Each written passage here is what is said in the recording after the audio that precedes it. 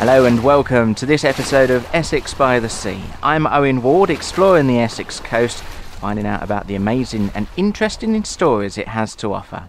Before meeting my guest, I'd really appreciate it if you would subscribe on your favourite podcast app. And don't forget to tell your friends about Essex by the Sea and encourage them to subscribe too. For this episode, we're going to find out about the rich maritime history of Maldon.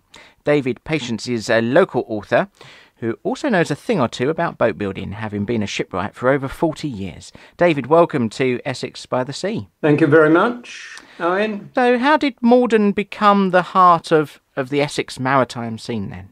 Well, I suppose because it's ahead of the river, and the town of Maldon was a very important town for distribution of wealth and crops and industry from this area. So it had the surrounding Essex and particularly the agricultural wealth of the area, especially providing London. I suppose London became its main shortest trading partner.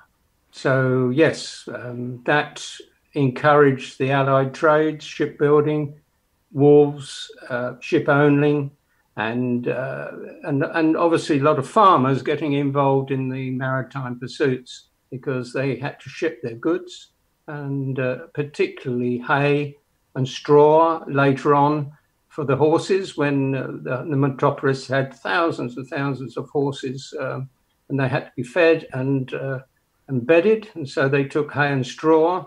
And of course there was a great need for bread, for wheat, and flour was milled in Maldon and areas, and a lot of the flour went to London.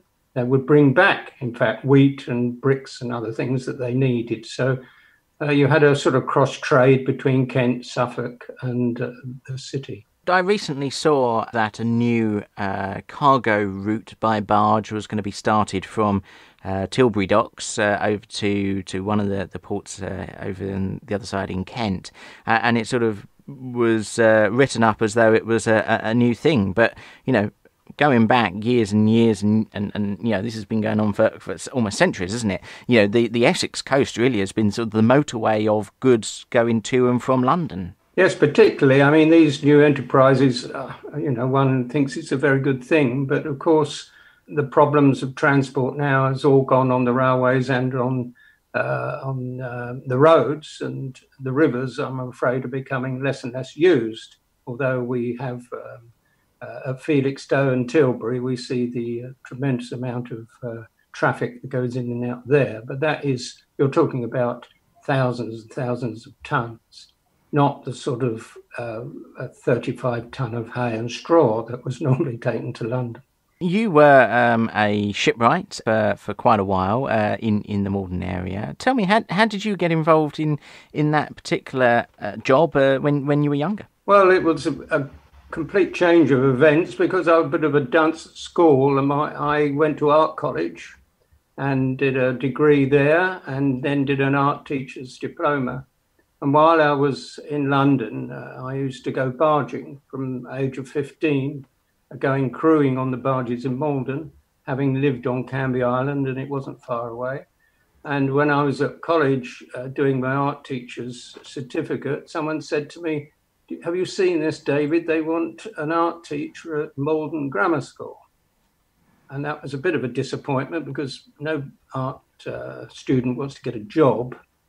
And I went, and because I was reluctant, I got it. And I remember walking down to Water Cook and Sons, the barge yard in the Maldon, and the shipwrights were in the mud, and they looked up at me and said, "You look a bit, what's the matter with you? Have you lost a half a crown and found sixpence?" So I said, "No, I've just got a job."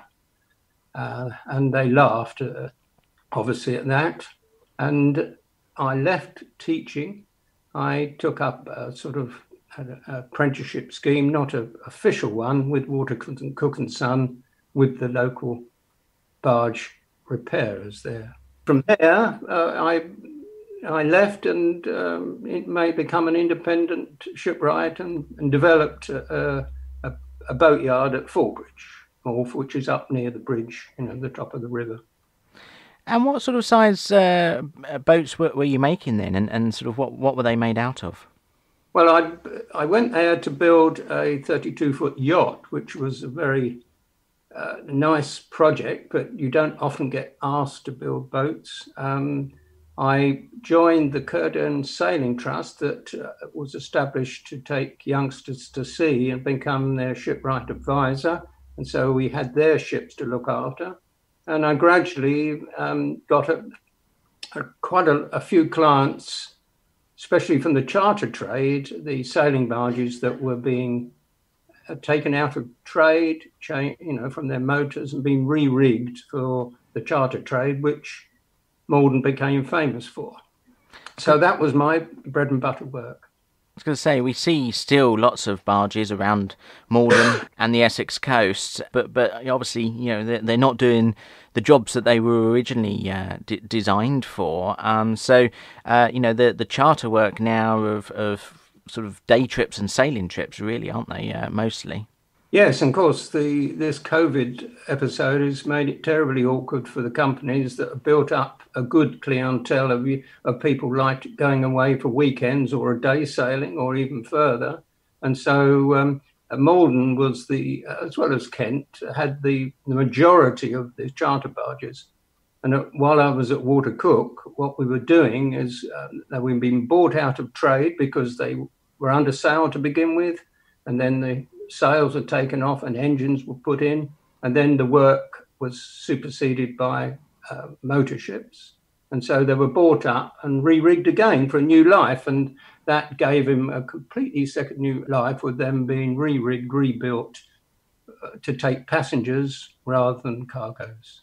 I guess that must have been quite a bit of work, actually, to transfer the usage of the barges and the vessels from cargo carrying to passenger carrying. Yes, because a lot of them have been worn out after 50 or 60 or more years of hard trading with grabs and loading stone and being pushed hard. So there was a lot of repair work, obviously. And then one had to take the wheelhouses off, repair all the sailing gear, put new winches, all the things that were superfluous as a motor barge, and perhaps sometimes putting in new engines. And then the whole hold, which would be just swept clean after the last cargo, had to be changed in for heads and for a galley and for accommodation. So that was the carpentry side of it was another busy scene. I think once we had a barge of Cook's that we were going to change to a sailing barge for charter work, and we spent a whole month getting it ready to re-rig, and the company, which was in Ipswich, decided change their minds and turn it back into a grain carrying barge again. So we took it back and put the wheelhouse on and made it back into a motor barge again. So there's a lot of work, as you imagined. Now, more recently, you've written a book. It's called One of Howard's. First of all, who was Howard, and why did you choose to write a book about him? Right. While I was busy laying under a barge in the cold and wet, driving spikes underneath, it was a nice thing to have a hobby at home. And so research and writing was interesting. And when I was at Watercook, the shipwrights that taught me were taught by shipwrights that were taught by John Howard, which was the very important shipyard in Maldon. The dates for him is 1849 to 1915. And he was responsible for some of the most beautiful barges built for the hay and straw trade to London. And so because of my association, knowing they'd been taught by John Howard, by people maybe doing John Howard, as it were, that I felt I was part of the link of apprenticeship schemes, passing the knowledge. And so I started to delve into his history and find newspaper reports. And a friend of mine supplied me with the Maldon newspapers. And then you can go online at the National Newspaper Archive, which is a marvellous source of information, and the Essex Records Office. And so for, 20 years it was just a hobby. And then some silly sod said to me, you ought to write a book, and then your problems start, of course. And I guess really, where do you begin once you've sort of accumulated all that information and sort of pulling it all together into something that's then obviously an enjoyable read? And I've seen some reviews, and certainly is that. Was there anything that you found surprising in your research when writing the book? Yes, I think so. I mean, the title is also A History of Shipbuilding in Maldon, and I thought I'd better start from Doomsday or somewhere silly and see what was going on in Maldon. And surprisingly, from from the 14th century onwards, there was a tremendous amount of work and boats being built, not excessively like you would get in London or big shipbuilding areas, but a steady stream of very interesting craft leading up to John Howard, and he being nearly the one of the last to build the sailing vessels that applied their trades locally. So yes, I learnt a tremendous amount about all the vessels that were built here, the characters, the shipwrights, the allied trades, the farmers and the owners and the sailmakers, etc. And of course, I had to fill in that. And my wife, who did some proofreading, said, "Oh, David, it's getting more interesting after chapter 4."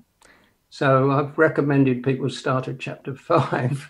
The 1 to 4 is the history, to the build-up, why John Howard existed. The title obviously is one of Howard's. Why that title? It's slightly unusual. Well, yes, it's quite a simple one, because when I was messing about with the old boys sailing, they used to say with great pride, especially if they come from Maldon or come from Essex, that if they saw a barge that had been built for Howard, they'd say, that's one of Howard's, mainly because he did a very distinctive, beautiful transom, a lot of scroll work, gold leaf, put a lot of stuff that he didn't get paid for into his barges. So as Harvey Benham, who was a local author, said that he was far more of an artist than he was of a craftsman. And it led to lot of money worries and bankruptcy finally. It's interesting, actually, and it's just sort of struck me that, when you look at the old barges that are still around and pictures from when they're in their prime, there is actually a lot of art in it. The shapes of the vessels for a start, and they're even now picturesque. When you see a sailing barge off the coast of Maldon, it is to put it into sort of today's language, Instagrammable, and it's a picture perfect scene when you see one in full sail. So I suppose the shipwrights that would have been making them were artists in a way. Yes, I think so. They had a great pride in what they were doing, and the governors, especially if they were artists themselves, i.e. artisans, I suppose, enjoyed drawing scroll work, enjoyed the decoration, which is minimal, but it is there, and making sure that the shear line is right and the shape is right, and also combined with it's got to do a job.